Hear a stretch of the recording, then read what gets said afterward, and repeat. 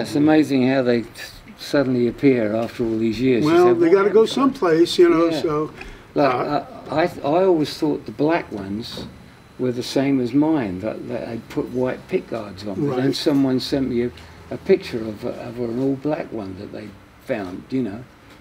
Well, as I said, I think there were 3 sets. I think there was black with a black guard, black with a white guard, like what you have, and this green, Exorcist green with a black guard here. So, by the way, this is one of my favorite guitar players in the whole entire world, and he played with the Everly Brothers, which is, I mean, to Brits, they must have gone crazy, your friends, knowing that you were playing with Don and Phil. Well, that's true. I had a lot of mutual friends, you know, who were big Everly fans, you know. And who wasn't? Yeah, and yeah, it was quite a, you know. Originally, it came. I met them in '62, and well, I met Phil in '62, and he was playing the black one with the white pickguards, and Don was sick and came back to LA. Right.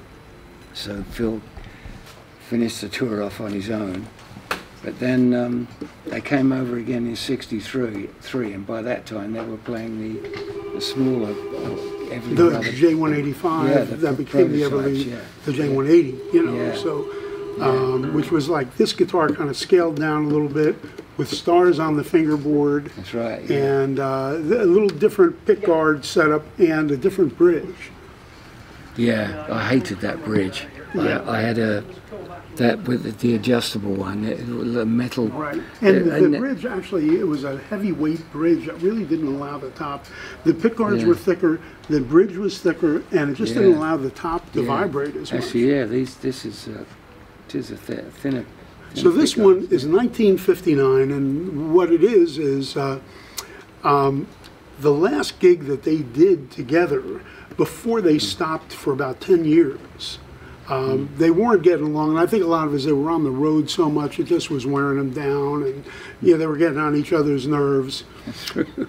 And apparently Don, because he was so upset that it was going to be the last gig, drank a bit at the gig, and he was a little out of it, and he never really used to drink on the gig and stuff like that, but apparently this one he did, and apparently he forgot some of his parts and some stuff, and Phil got so upset. Now I don't know if he hit Don over the head with this guitar or if he hit it on the stage and cracked it, and there's a crack, actually a couple cracks that you can see by the pickguard there. And the guitar player that was playing with them, Dale, he said to Phil, "Hey, do you want me to go and have the guitar fixed?" And Phil said, "Nah, you can have it." And just kind of, he was so pissed off. And the guitar's been sitting for 55 years. Yeah. And so here it is. And I had to call, of course, one of my favorite guitar players and the guy that's got the biggest connection to the Everly Brothers that I know. I said, "You got to come check this out." Yeah, I'm glad to see it. This is wonderful. It's actually in better shape than my black one because mine's got some cracks in it. And it's been really, those guys didn't treat those things too well. Well, actually, Don loaned it to Jerry Allison of the Crickets. Sure. He had it for a few years, and then he loaned it to his buddy Tony O'Kay, and then Don called him up one day, called Jerry Allison. He said, "Did I give you, or did I give you that black guitar with the white pickguards?" He said, "Well, no, you loaned it to me. It's yours, So, oh, really? Oh, okay. So he gave it back to him, and Don gave him like the latest version of the Everly guitar with just teardrop pickguards. So Jerry still got that, In a couple of the videos that I saw, there was like a 1996 documentary on the Everly Brothers, and the Crickets were actually backing them up on a couple shows. Oh yeah, they did a whole tour. Yeah. Went to the UK, and they used this. They had these guitars on that tour, as you can see from those photographs there. Yeah. And they were the greatest duo, the most popular duo of all time. Definitely, yeah. And there's a lot of other good duos apparently number 2, which I would have thought maybe Simon and Garfunkel, but it's actually Hall & Oates is the second most popular duo of all time, and then I would imagine Simon and Garfunkel. But the Everly Brothers stood alone. I mean, nobody was like that. Those tunes were great, and Boudleaux Bryant and Felice Bryant wrote a lot of those tunes. And yeah, they were very important at the beginning there. And then when Don and Phil got the record deal with Warner Brothers, they were one of the first acts, and it was $1 million deal, by the way. Yeah, well, I know. Well, it was apparently it was $1 million over 10 years. Oh, well, I didn't say that, but they said it was $1 million deal, which was like the biggest deal at that time. I know. I found that out later. Yeah, it was $1 million over, you know, split between 2 of them over 10 years. You know, plus whatever. You know, the taxes were horrendous in those days anyway. Of course. You know. Well, you know, the bands didn't always get to keep everything, so it was rough. And those guys were out on the road just trying to make a living, you know. Yeah, back in those days, you know, the artists got like 3 points or something like that, which they split between them. Right. You know, so. Well, they were, you know, that's why artists and business people aren't always on the same page. But people are going to go, Norm, shut up. Get Albert to play a few of the little Everly things, you know, that.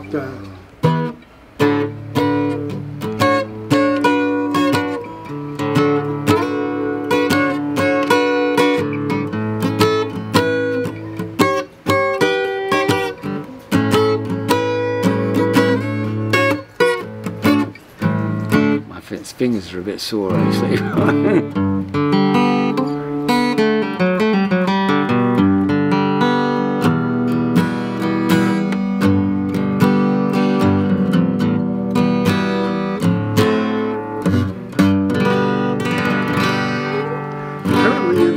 Video they were saying that when Bye Bye Love was originally written by Felice and Boudleaux Bryant, it was a lot slower, and they were trying to record it and they couldn't get a good take, and apparently while we were taking a break, Don was out and he started playing some Bo Diddley stuff, and they said, hey, let's incorporate that, and that's how they did it, and it became a huge hit. Yeah, well, he just discovered how to, you know, how to tune a guitar up to a chord, doing all that Bo Diddley. What was the lick for Bye Bye Love? Well,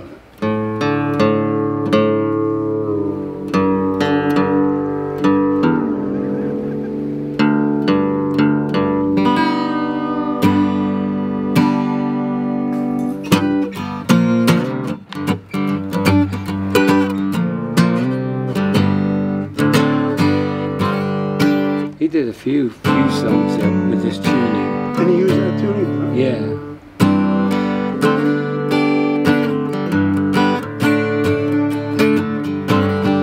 And Wake Up Little Susie, he capoed up here. Really? How about Bird Dog? It sounds like that was the same tuning. Yeah, I'm not sure about that. It sounds like it's pretty much regular tuning, you know, but... So imagine you've got a capo on it there.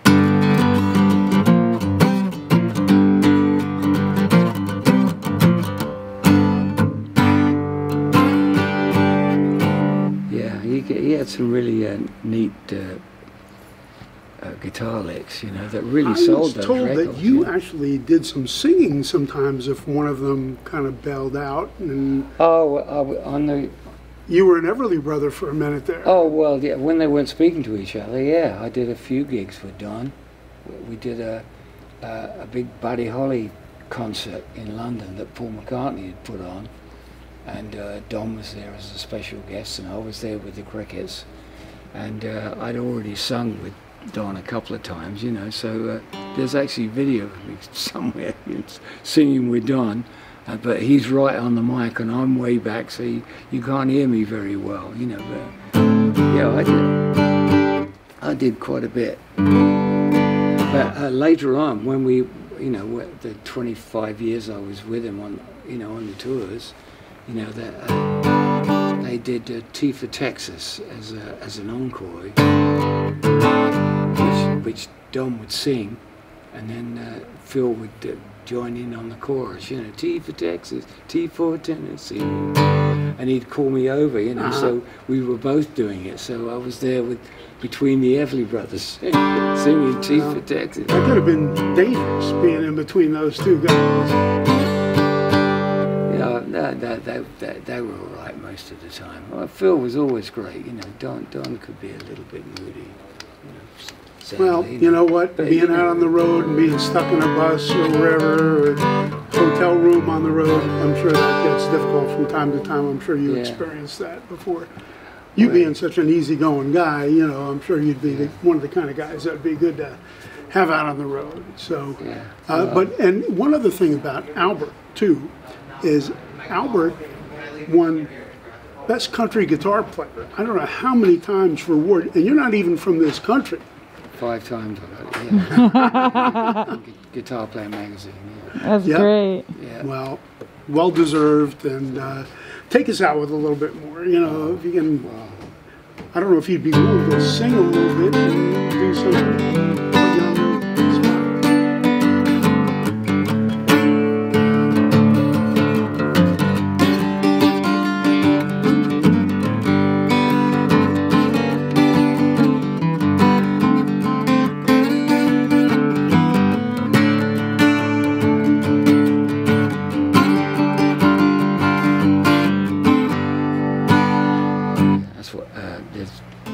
They did a version of Little Richard's "Keep a Knockin'." Oh, sure.